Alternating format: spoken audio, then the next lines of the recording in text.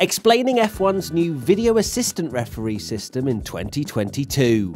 Formula 1 for this year has a new review system in place after all the craziness that happened during the 2021 F1 season. It's called the ROC, Remote Operations Centre. You may have heard it proposed as virtual race control previously, but they've stuck with the former, even though I think the VRC definitely sounds cooler. In a nutshell, they've created a dedicated hub away from race control at the track in order to support them with the decisions they make.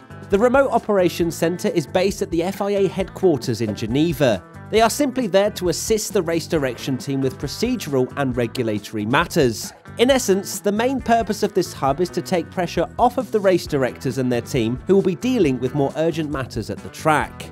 Let me give you an example of where it will be useful. Sergio Perez last year crashed on his way to the grid for the 2021 Belgian Grand Prix. I'm sorry to bring up that horrible rainy day again. And his car had to be recovered back to the pit lane.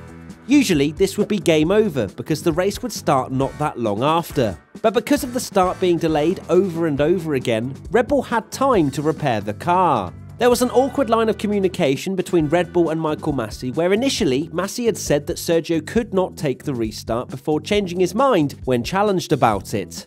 This sort of task could be referred to the personnel out in Geneva to figure out, whilst the race director works on more pressing issues. This new review system has been likened to the video assistant referee, or VAR for short, in football. How their process works is as follows. Step 1. After the incident takes place, the referee can inform VAR to take a look at it, or VAR can recommend that it should be reviewed. Step 2.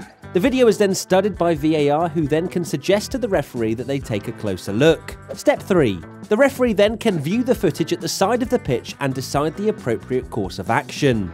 We aren't going to get something as dramatic as the race director walking up to a video screen in the middle of the pit lane, although now I say that, can you imagine how much Drive to Survive would slow-mo that walk up to the screen? Now, while the Operations Centre can act as a supporting resource with huge amounts of data and over 140 video and audio sources to analyse, they cannot interfere with what actually happens. It does not have any regulatory power and also cannot be used to go back to an earlier decision to review and/or change the outcome. It's very much a sea of information that can be tapped into if the race direction team need it, not to undermine the decisions that are already made by saying, yeah, but have you seen this video?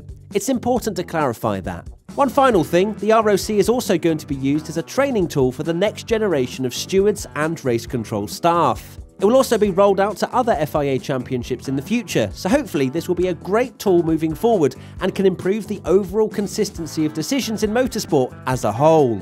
There you have it, a look into F1's brand new review system. What do you think to it? Will it improve the decisions made in the future? Let us know in the comment section below.